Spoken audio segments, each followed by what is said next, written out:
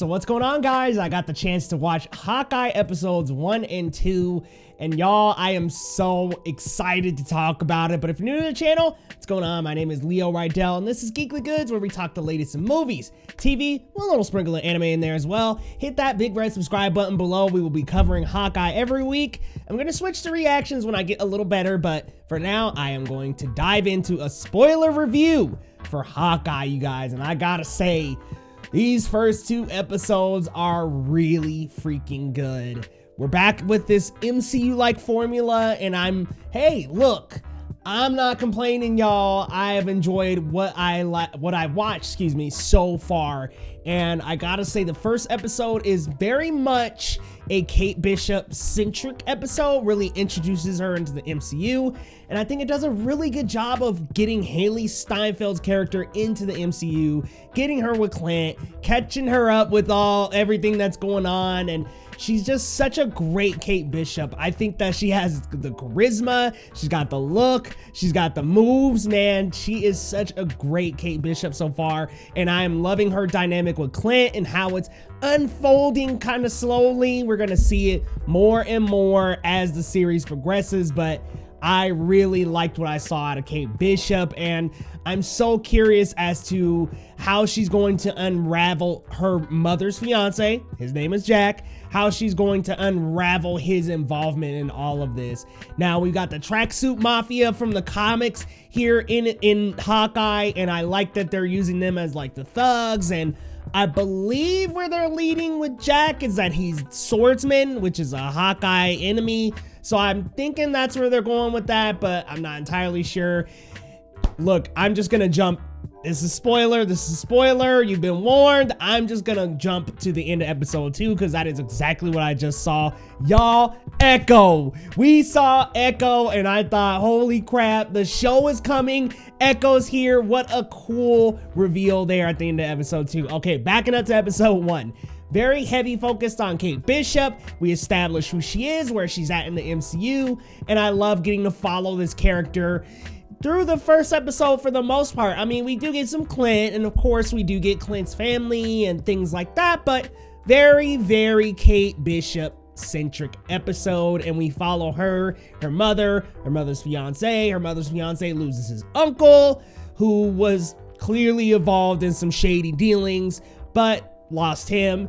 Kate is attacked by the tracksuit mafia. She's intercepted by Clint, saved by Clint, meets Lucky the pizza dog. Really cool first episode there. In the second episode, we're tracking Clint trying to find the Ronin suit, and which was stolen from Kate Bishop, and trying to get home to his family, which he can't. He's got one more day. He knows, okay, I can't go back to Christmas until I solve this crime. We get to see some cool espionage stuff from Clint. He like sneaks into a crime scene and puts on a firefighter costume. And I'm like, this is like really cool to see the espionage side of Clint Barton, because we're so used to seeing him shoot arrows right on target. We're very used to the Hawkeye that's the hero jumping off of buildings, scaling buildings. We're not used to like that sneaky espionage like behavior, so I love that. I loved what we got to see out of this episode, and I really am looking forward to so much more. Clint and Kate have some really good banter so far. I really like Haley and Jeremy Renner going back and forth.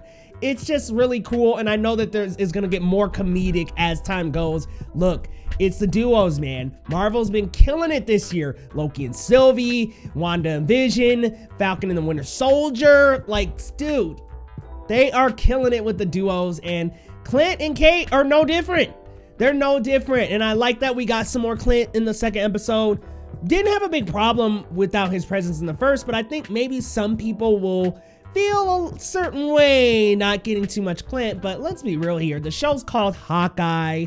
It's an opportunity to pass on the mantle. So it's about both of them. And I think that it does a really good job of balancing both characters and their roles in the show, especially in episode 2. Episode 1, very Kate-centric, and I don't have a problem with that because it introduces and establishes that character.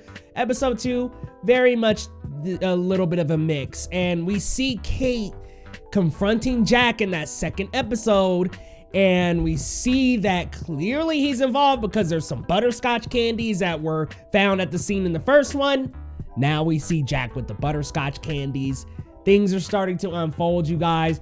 Echoes at the end of that second episode, so there's going to be some involvement with her. Y'all, you gotta let me know down in the comments what you thought about this episode, because guys, I am very impressed so far. Shot well, looks like the MCU, feels like the MCU. We're back down to the street level, because we have been in the cosmic MCU with the Eternals and WandaVision and Loki, and those shows have been very cosmic and grander in scale. Even Shang-Chi got to that level by the end of the movie.